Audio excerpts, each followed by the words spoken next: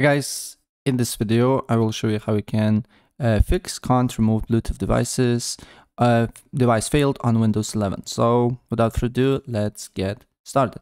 First of all, what you need to do here, you just need to open up Device Manager, and on Device Manager you need to look under the Bluetooth for your device. So simply, if you see your device on the Bluetooth tab, you just need to click on it and then press X here and then press uninstall, and in this way it will remove this device. If for some reason it's not showing you, what you need to do here first is you need to just go and press on view, show hidden devices, and then it should appear.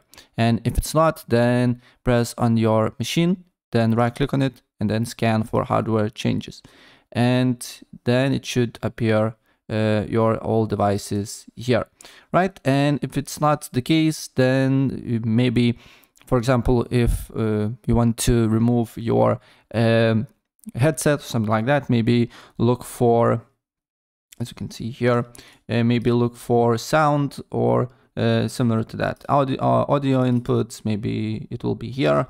Or if you want to disable other devices, maybe look for display adapters or something like that.